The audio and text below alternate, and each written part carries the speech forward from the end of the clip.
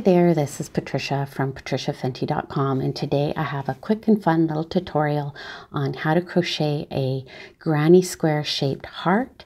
And you can use any size yarn that you like. This is the number 10 threads that I've used here. That's a number 3 thread, crochet cotton thread. And here, this is the one I'm going to demonstrate for you today. And I'm just using a number 4 medium weight yarn. You can use any yarn you like with the appropriate size crochet hook. So you just need this, some scissors, a darning needle, the yarn of your choice. Yeah. So let's get started. So I'm using a 4.5 millimeter crochet hook and a number 4 medium weight yarn. And again, you can make this in using any size yarn that you like. You're going to start with a slip knot, put that on your hook. And what we're going to do is we're going to start with a basic granny square in one color, and we're going to make 2 rounds.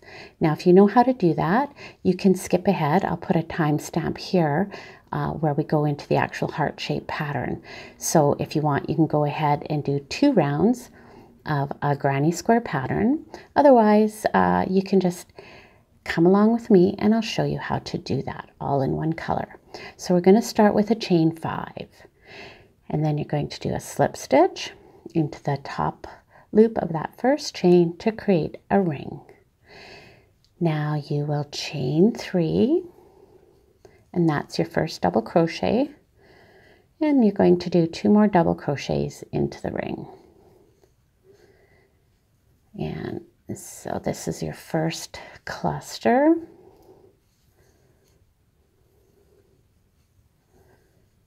And then do a chain 2. Now you can do a chain 3 for your corner space if you like. Some people like to do that. It's up to you. I'm going to do a chain 2 and then do another set of 3 double crochets into the ring for your next granny square cluster.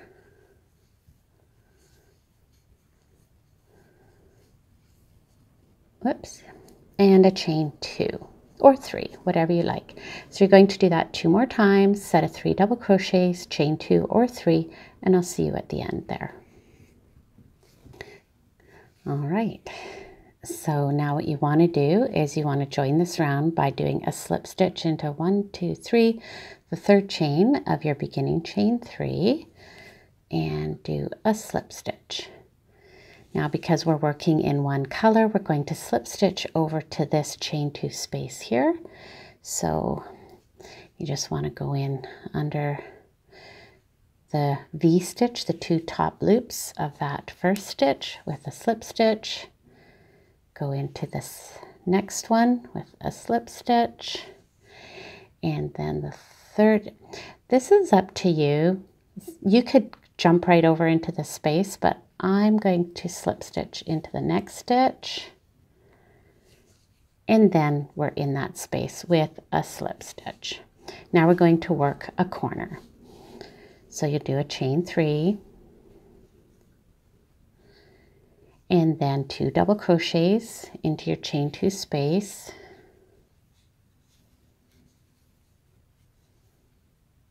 And then a chain 2 or 3, just depends on how you want to do your corners, and then another set of 3 double crochets into that chain 2 space.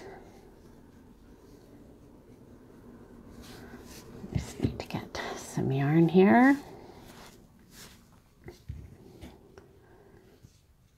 And that's 2 and 3. Now you can chain 1 and go into the next chain 2 space and work another corner. So you're going to repeat that all the way around, working a corner into each chain 2 space, doing a set of 3 double crochets, chain 2, 3 double crochets, and then a chain 1, and go over to your next chain 2 space. And you're going to work that all the way around, and I will see you when you get there, and that's where you can join in if you've already gone ahead and done your 2 rounds of a granny square motif. So carry on, I'll see you there. Welcome back. So just coming around, and I've just come out of the corner, done my chain 1. You're going to join to that beginning chain 3, going into the 3rd chain of that beginning chain 3 with a slip stitch. Now again, you're going to slip stitch over to your chain 2 corner there. So there's 1, 2, and there's 1 more there. And again, you could just scooch over into there and not do this 3rd one, but I like to do that. So then slip stitch into that chain 2 space. Now this is where we're going to begin our heart shape.